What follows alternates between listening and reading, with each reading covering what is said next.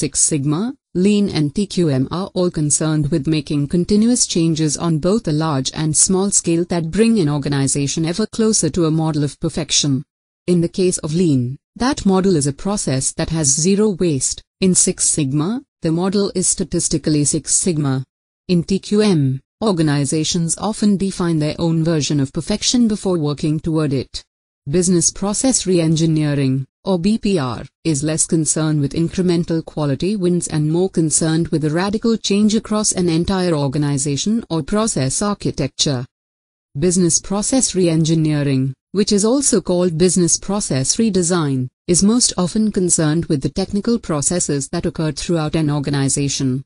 Those processes might include systems, software, data storage, cloud and web processes, and computer-based workflows operated and maintained by human users. Because of the intense integration of automation and computer elements into processes with BPR, organizations that enter BPR endeavors have to rely heavily on both inside and outside technical resources. Inside resources provide programming, integration, and troubleshooting services as processes are developed or redesigned.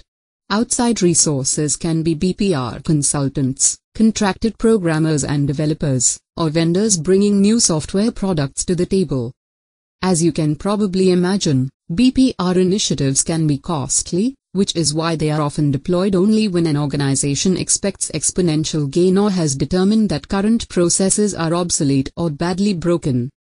BPR projects tend to follow a common map, though there isn't a defined set of principles as there is with Six Sigma.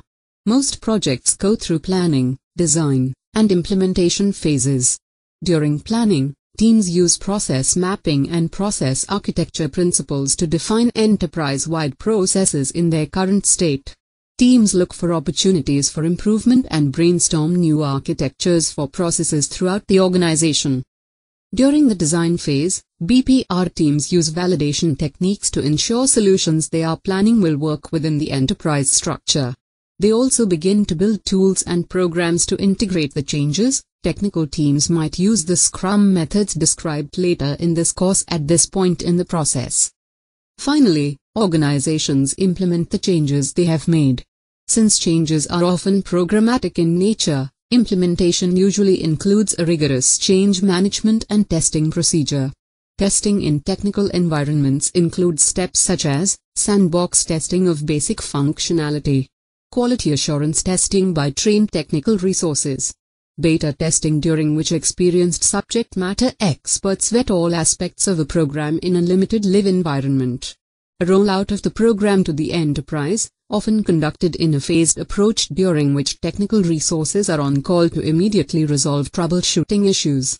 A conversion to regular function where technical resources are available in a normal capacity to deal with occasional issues.